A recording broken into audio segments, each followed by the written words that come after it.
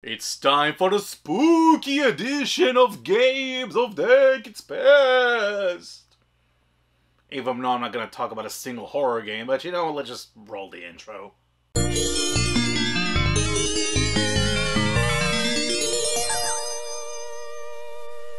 So I decided to do something a little bit unorthodox this time around for Games of Decades Past.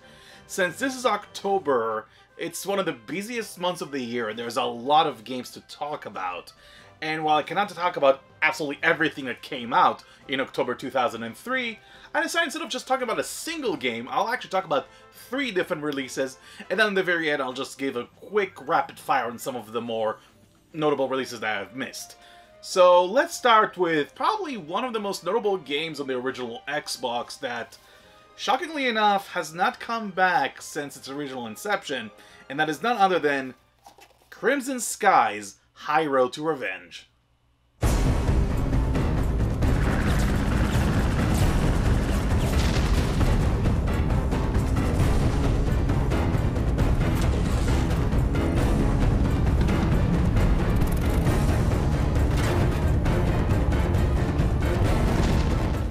What's really fascinating to me about Crimson Skies: High Road to Revenge is that it's a sequel. For the longest time, I thought this was the only game in the franchise, but turns out just 3 years prior, in the year 2000, there was an original Crimson Skies that was developed by Zipper Interactive. They would later on end up making the SOCOM franchise for the PlayStation 2, which is kind of funny when you think about it. In Crimson Sky, you play the role of Nathan Zachary, because... yeah, I mean, they're definitely similar, even though this game preceded Uncharted by 4 years, but you can clearly see the Uncharted vibes, and I think that's actually what really works in favor for this game. The story of Crimson Skies plays a lot of like those classic B-movies, kind of like Indiana Jones in a way, where you're playing as this dashing hero who flies planes and does daring feats in the sky and defeating evil sky pirates. It's very exciting and entertaining. I'm not gonna tell you it's, you know, one of the best stories told in video games, but it serves the atmosphere of the game very well, especially with this sweeping soundtrack that does sound something like John Williams would have scored, with the orchestra and the crescendo when things get exciting on screen. It's very, very intense and very appropriate too.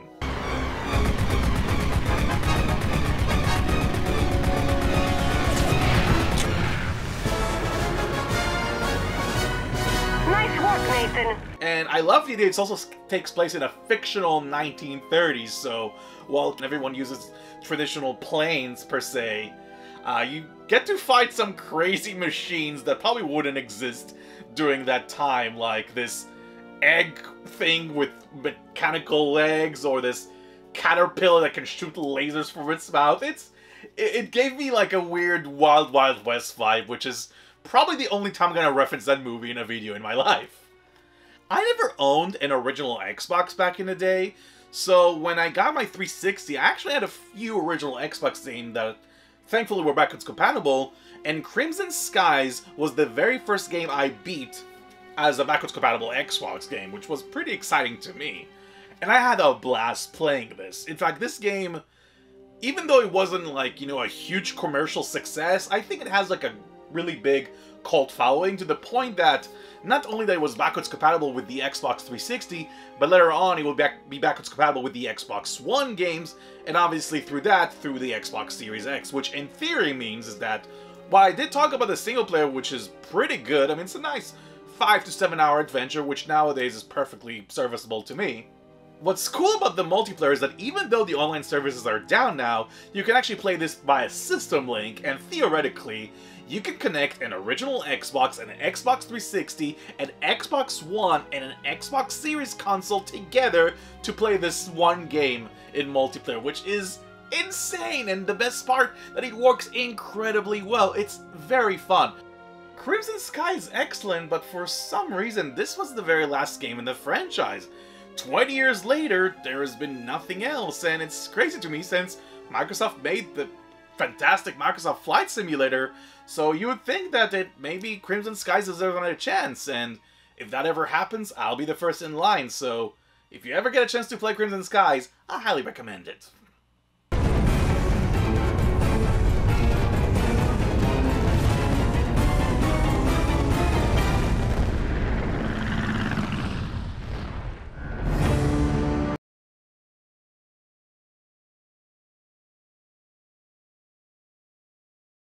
Since it's getting pretty chilly right now in the winter, it's time for me to talk about the next game, SSX 3.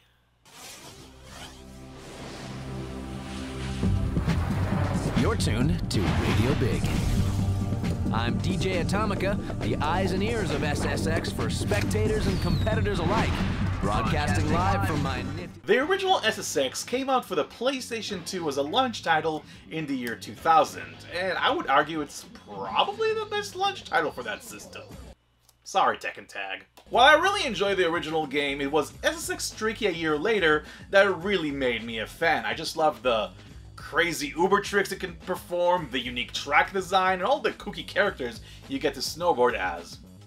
Which is why when SSX 3 came out 2 years later, I was caught a little bit off guard. Not because the game was bad, but I noticed that a lot of the unique characteristics and the flair that Tricky had went away. No more crazy track design, no more over-the-top characters, especially all the celebrities that they spent all this money in Tricky to voice those characters are pretty much out the window in the third game. And it just felt like a whole new different approach that at the time I didn't really understand or play a whole lot. But that being said, as time went by, I always found myself picking that game up over and over again, and I realized that after much deliberation, and as much as I really appreciate the unique design of SSX Tricky, SSX 3 is the peak, pun unintended, of the SSX franchise for a myriad of reasons. But the biggest one is the fact that the entire game takes place on just one mountain, which may sound like little, but that one mountain has dozens of different events between races and trick challenges. There is a lot to do. That's all fine and good, but what really makes SSX 3 great is the fact that those challenges, you don't just select them from a menu. Your character has to literally snowboard down the mountain and get to the entrance of that set event. It's basically one big open world that takes place on this one mountain, which makes it incredibly unique. And there's just a lot of things to collect and find, a lot of secrets to explore. Each area of the game has those like little snowflakes you can collect that give you extra money, and with that money you can buy cosmetics like snowboard decals, or even add extra stats to your character, which you will need because this game tends to get really hard towards the end. One of my favorite things about SSX 3 is that towards the end of the game, you can literally go from the very top of the mountain on the third peak all the way down to the bottom of the very first peak. It's the final race event you get to do, and here's the kicker. The game gives you 30 minutes to do this. And while it sounds like a lot of time, as a matter of fact, it isn't, because it takes roughly 30 minutes to go all the way from the top to the bottom, and you have to do it in one straight run with no breaks, and it also has no loading whatsoever, so it's just a seamless experience. And honestly, just you yourself going against the mountain in one final challenge, it's one of the best victory laps moments I've ever had in a video game, because I get to go through all those amazing locales and challenges I've played throughout the game. It's like, oh, I remember this racetrack, this was in the second peak. Oh, and the very final one when I get to slide down the city, I did that too. So it's incredibly awesome, and another reason why SSX 3 is such a phenomenal experience. The reason why I own SSX 3 on PlayStation 2 is because, well, the original was a system exclusive, and I'm just used to the control scheme, especially since every single trick button is on a trigger, so that way it's easier for me to perform uber tricks. The reason why I'm bringing this up, which makes it very interesting, is that, just like Crimson Skies, SSX was also going to be one of those games that would later become backwards compatible on the Xbox Series X, and I would argue it's one of the marquee backwards compatible games on that system. If you have an Xbox One or a Series X, I highly recommend it, because one of the things about SSX 3 is that those games had a very long loading times, regardless of what system you play it on. But if you play that game on Series X, the loading times are just instant. They're not even loading times. I don't think I've ever seen the loading times when I was recording footage using the Xbox Series version.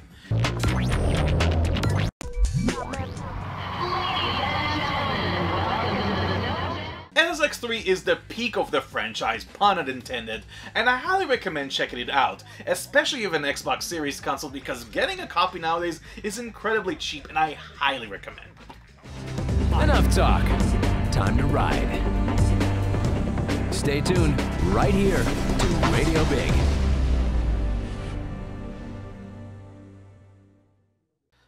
Let's get all the sucking jokes right now, because next up is Kirby Air Ride.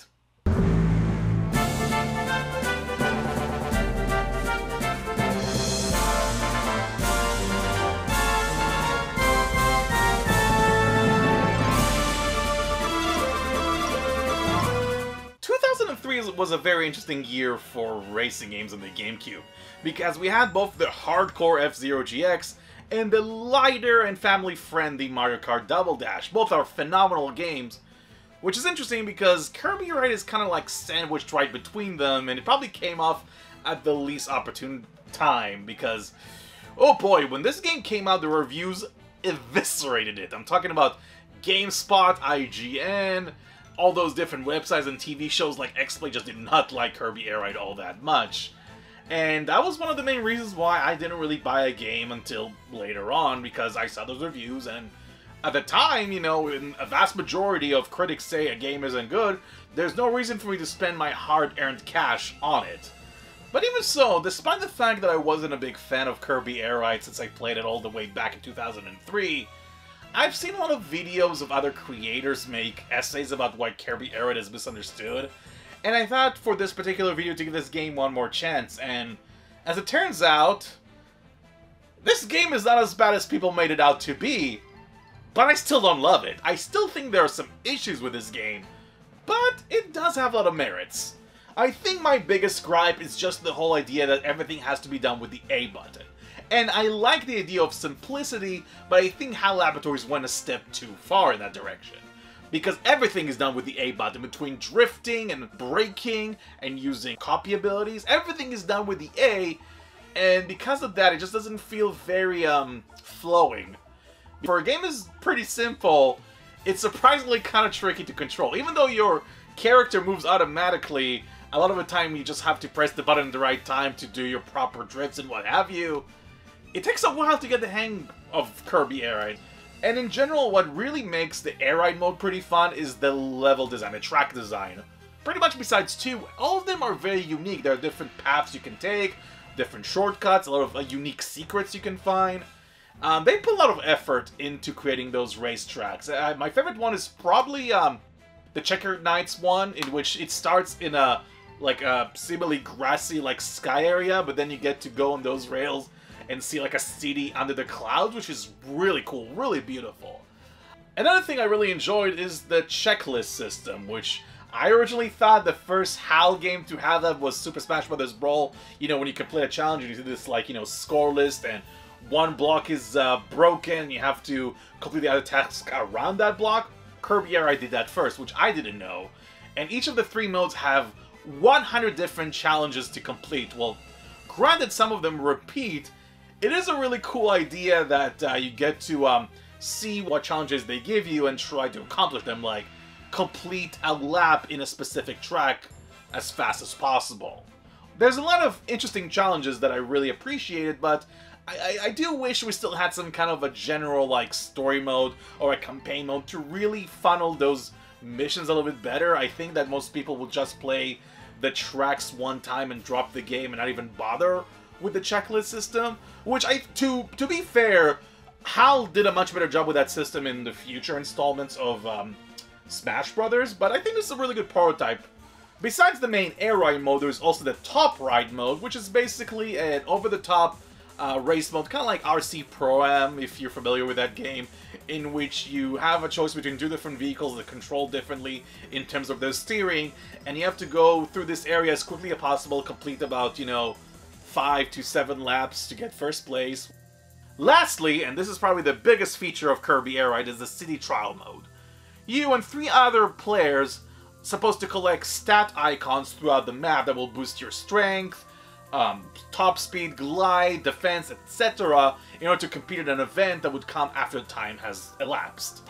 And in order to do that, you have to go through this giant city and break crates with different pickups, finish different events, find secrets. There's a lot to do in City Trial mode, and I think that's the reason why people really advocate and champion Kirby Air Ride, because that mode is the centerpiece of this game. City Trial as a mode is definitely the most unique. I just like the idea of exploring this big, giant city and trying to go through every nook and cranny and try to collect as much stuff as I can while trying to attack my enemies and also steal their pickups, which is also very fun. And at the very end, I like having the events random because you as the player don't know what's gonna happen next. Maybe the event is gonna be a one-lap race. Maybe it's gonna be a target mode in which you have to hit the target with the highest number in order to get the most points. There are so many different unique events that it's just fun to go through City Air Ride and not knowing what to expect. Even though you can change it in the settings, but I like the randomness aspect of City Trial. That's what makes it a unique mode, that no two City Trial modes are ever gonna be exactly the same. In fact, in Super Smash Bros. For the 3DS, they sort of brought that mode back in a way as Smash Run. Smash Run actually works in a very similar manner, is that you have a 2D area in which you collect power-ups in a similar fashion, and then there's an event at the very end, like a race or like a regular Smash battle. And I really enjoyed Smash Run. It was probably the one reason why I think the 3DS version might be superior to the Wii U version. You know, at the very least, like the one trump card it has, so to say. And if there is gonna be ever like another Smash Brothers, I really want Smash Run to come back to some capacity, because it's all thanks to Kirby Air Ride that we got that.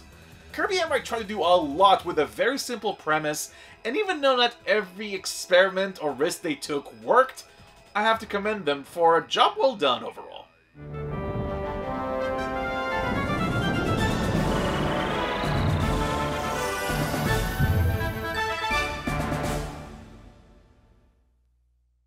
Before we end the video, let's have a rapid fire round to cover some of the other notable releases in October 2003. SpongeBob Battle for Bikini Bottom isn't just one of the best games in the franchise, but some call it one of the best tie-in platformers ever. In fact, it's so beloved it even got a remake. Castlevania Lament of Innocence is another attempt of making the Castlevania franchise 3D. And while the attempt is serviceable, it does have one of my favorite lines in gaming of all time. But I am beloved by the night. I'll kill you and the night! Mega Man X7 was a series' poor attempt of trying to do 3D gameplay. And while that was a big failure, at least it gave us one of the most unintentionally hilarious moments in gaming history. Flame Heinard. Burn to the ground! Burn to the ground! Burn! Burn! Burn to the ground! Burn! Burn to the ground! Burn to the ground! Burn to the ground! Burn to the ground!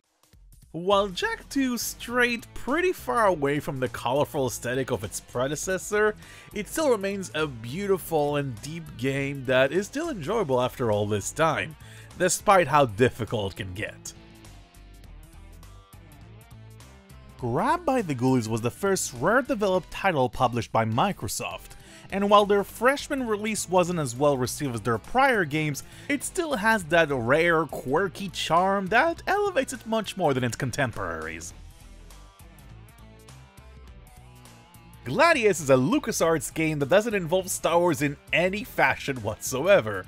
In fact, it's a gladiatorial turn-based RPG that's very deep and has a lot of replay value, even featuring celebrity voices in its cast like Michael Rosenbaum and Lina Cardellini. Last and certainly not least is Beautiful Joe, a phenomenal action game that holds up incredibly well, with fantastic cel-shaded graphics, catchy soundtrack, a goofy and fun story, and a unique combat mechanic that allows you to both speed up and slow down time as the titular character. It spawned off a sequel, a couple of spin-offs, and even a decent anime.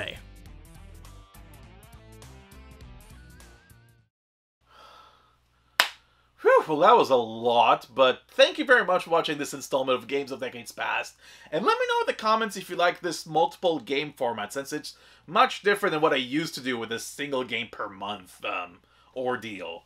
And you know what? While October was stacked, November 2003 was probably the best month for that year because there are so many gems that there are multiple choices to pick, and I'll probably have to do the same exact thing. So I hope to see you next month, and until then, thank you very much for watching, and take care.